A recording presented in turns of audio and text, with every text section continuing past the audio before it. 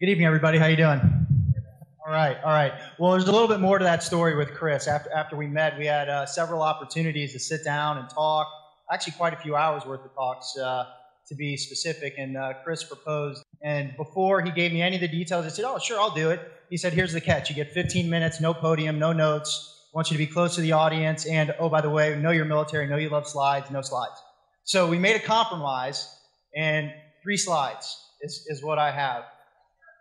3 slides. And here are my notes. And I actually transitioned out of the Marine Corps on the 1st of this month. So my podium is right here.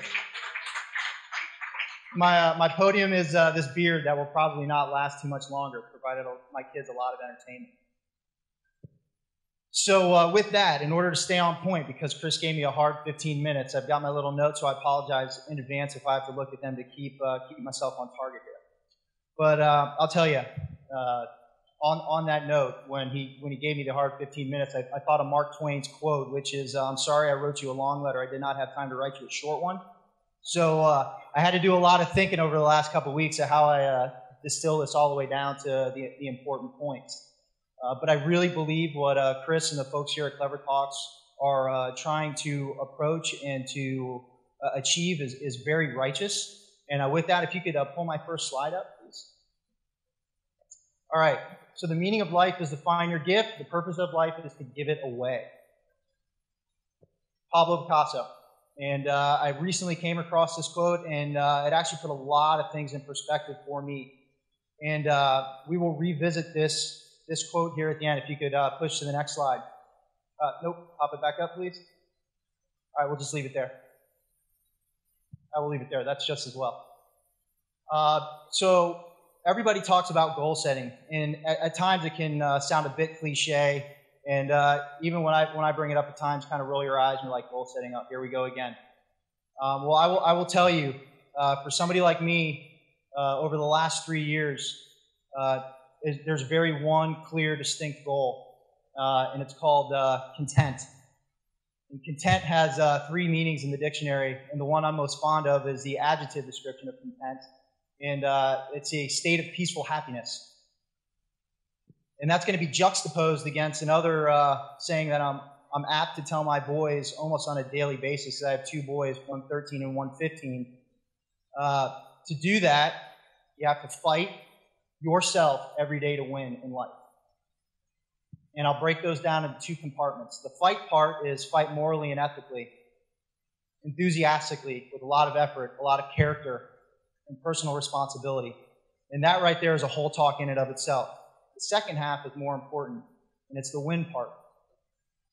And where I break that down is really into 4 things: winning in life and finding your life's wealth. 4 key points. And I have one large story, which will be broken down into 4 sections that will describe the 4 pieces, which is lifelong learning, helping others, meaningful experiences and quality relationships. So a little bit about me. From August 1st of 2012 until approximately November 15, I was in that state of content, that state of peaceful happiness, if you will. I had literally everything that I could want. I had just been selected for command, which for a Marine Corps officer, really any officer in the armed services, is absolutely the pinnacle for somebody of that rank, lieutenant colonels. And just as a general frame of reference, how many military, foreign military in here by show of hands? Okay, so those of you who've been around that, you get it. You know it. My wife was working on her doctorate degree through University of Southern California, chasing her lifelong dream of educational leadership. And I had 2 young boys at the time who were absolutely just forces of nature. And they were everything that I could ask for in 2 children. Life was great. And oh, by the way, we were living in Hawaii at the time. So nobody felt bad for us, right? Well, for that period, I would literally find myself driving to and from work, often daydreaming at work, thinking, gosh, it cannot get any better than this. Honestly, I'm exactly where I want. I don't want for anything. I'm happy. I'm content. 15 November, I had the pleasure of speaking at a retirement ceremony for a friend of mine by the name of Master Sergeant Paul Harvey. Yeah, Paul Harvey, that was his name. Wonderful, wonderful American. And he actually asked me to conduct his retirement ceremony.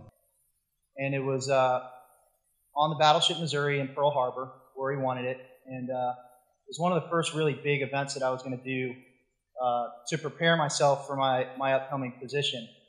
And it meant a lot to me because I think the world of Paul. And I remember asking my wife, I'm like, hey, darling, can you come to this event because you're a really good gauge of how things are and how I'm doing when I'm speaking. And I remember picking her up, or actually seeing her walking down the walk towards the battleship Missouri. And something wasn't right. It was just, when you've been with somebody since you were 15 years old, you kind of know what they do, what they say, how they walk. Something wasn't right. So that was the 15th of November. On the 16th of November, when I took her to the hospital, come to find out that, fast forward to Monday, on the 18th of November, the doctors who had been working with my wife since we had arrived in Hawaii said, we're very sorry to tell you, but your wife has 1 year to live. And so you get that news, and you know it's bad when the doctor who is telling you is very emotional about it.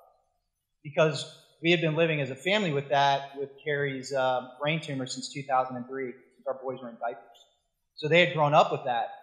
But we felt like we had beaten it, quite frankly. She had surgery in 2006, about a 15-hour surgery. She's an absolute warrior. An hour of that surgery, she was awake, so they could map her brain up at University of California, San Francisco. They did an amazing job. So to get that news was very, very sobering on many, many fronts, and that's the understatement of understatements. Walked back in on Tuesday, and they told us after taking some scans, we know we told you a year. We actually think it's about 6 months. Fast forward about a week and a half, and they said, we said 6 months. This could be months, maybe weeks. But when they told us that, because Carrie was sitting right next to me, Carrie looked right at me, and she said, Brian, you've been around the world. You've seen a lot of crazy things. Never once have you asked for counseling. She's like, I'm asking you right now, and I'm looking at you right in the eyes and saying, open yourself up to that and allow yourself to learn more about how to deal with this, because you are going to be the one leading these boys after I'm gone. So that's point number one, if you will, about lifelong learning. At a point like that, she was right on when she said, you have to learn more about yourself. And you have to have the courage to accept that vulnerability in that place that you're going to put yourself in, to go through counseling as a family, as individuals, take your kids through it. And it was tremendously, tremendously strong piece of advice from her. So lifelong learning. That second day that we were in there and they told us that she had about 6 months to live, we had been planning a trip. And again, this sounds so crazy when you look back at it, and even more crazy to talk about it. We had been planning for a long time because we knew we had only so much time left in Hawaii before we received our orders out here, was to go to Maui for Thanksgiving. And before I even finished the question to the doctor about, is she still okay? Because she even brought up to me about, can we still go to Maui for Thanksgiving and take the family? And before I even got that statement out of my mouth, the doctors were on it. They said, absolutely go, because basically what they were telling us is you only have so many more opportunities to make memories with the family. But when we got on the plane, she was walking. By the time we got back on the plane several days after Thanksgiving, it ended, she was in a wheelchair. But the message from that trip is fascinating. I had the opportunity, you get to your breaking points, and there were several during this journey all the way around where we were sitting at the resort we were, and honestly, I had to escape for a little bit. I could not take it. She was putting up a great face. I'll be straight away honest. It had gotten to me. And I remember running off. And has anybody been to Maui or pictures? And so you know where the channel is, where all the whales go through when they're traversing up and down the Pacific. Well, I remember pulling out my phone and I called a very, very close friend of mine, and his wife was tremendously close with my wife. And his name was Andy Person. And I called him. I was in a desperate state by that point. And the reason I called Andy is because a few short years earlier, he had lost his wife to melanoma, and they had 5 kids. And I remember being on that phone call, and there were two key points that came out of that phone call for him. He said, first, he said, Brian, you're going to spend the rest of your life trying to figure out how to get to the top of the mountain. He said, that mountain's steep and it's hard, and every day you've got to fight. And you've got to win every single day. It's like, all right. He said, but the second thing is, and he said, this one took me, and this is Andy speaking, about 2 to 2.5 years to figure out, was you're already grieving, but the way to accelerate your grieving is to help others. He said, the more you help others, he said, this isn't selfish in its concept. He said, but the more you help others, the more you're helping yourself. The more you help others, the more you can help yourself. And that really resonated with me because Carrie had lost her mom when she was a freshman in college. And I was amazed at how resilient she was and how incredible she was in her approach as a college freshman, and how she fought through that and was just absolutely magnificent. I was in awe of her at a young age, but part of the way that she got through it is she was the consummate helper. She was always looking to do for others. So Andy saying that and me observing that many years prior really helped me resonate. And I will tell you, giving to others and helping others and being there for others has helped me immensely throughout this whole process. So coming back to Oahu, where we were, clearly all the counselors were getting very much engaged with us and telling us and working with me. And along the way there, the one counselor who is now a tremendous personal friend of mine, Dr. Paul White, he said, you know, I'm going to tell you something that's going to seem totally outrageous when I tell you this. He's like, but your grieving is going to go a lot faster than what you would think. And I was puzzled. I couldn't comprehend that at that time. And he said, the reason why I'm telling you this is because I had the opportunity to know Carrie. And this was only after a few short weeks. He said, you absolutely had tremendously meaningful experiences throughout your life. You guys have been around the world together. You have great kids. You clearly you've left no stone unturned. You have absolutely everything that you can to each other. And he said what typically holds people up in their grieving processes is the regret and the questioning and the wondering what could I have done better? That person's gone now. I can't make anything up with them. And you know what? True to form, he was spot on. When I really look back at my resiliency through the process, I think he had it spot on. But then what you come to find is things even move faster than what they tell you. So on day 28, December 13th to be exact, my 2 boys come in, kiss Mom goodbye because they were going off to school. They still had to go to school. We wanted to keep as much normalcy and routine as possible. And shortly after the boys left, Carrie had what I would term a significant brain event, where the full gambit. We got her to the hospital, and by the end of that day, the doctors had to sit us down and say, listen, she is brain dead. What are you going to do? And I remember sitting at the foot of her bed, or standing at the foot of her bed with a close mentor of mine, Colonel Javier Nerf Ball, and aviator, super cool, tremendous mentor, somebody who literally would call me at 2 in the morning to check up on me. And the reason is he had lost his son several years prior. And we were standing at the foot of the bed, and he looked at me and he said, there is nothing harder that you will do in your life than what you're about to do right now. Because he had to do the same thing for his son. 5 days later, after her body had no more fight left in her, she passed away.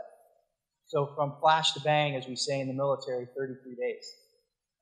But on that 28th day, which was the 13th, about 2 days later, I remember looking outside the hospital window out to Honolulu, out to Diamond Head. And it's just one of the craziest thoughts is I was looking out there and I was thinking, there's thousands of people who are living their life stream right now out in Honolulu. Think about the amount of money people have saved throughout their life to get there and make the trip and go do all the great things. And looking at Diamond Head, absolutely majestic. And I remember thinking, they are all in heaven and I'm absolutely in hell.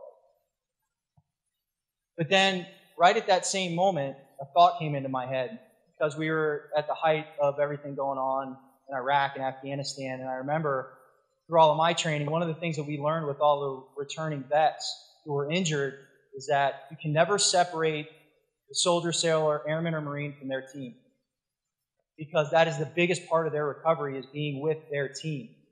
And right at that time, I turned around and in the hospital, in that room, there was a mirror, and I found myself looking at myself. And I thought, okay, I can't separate myself from my team. I have so many quality relationships.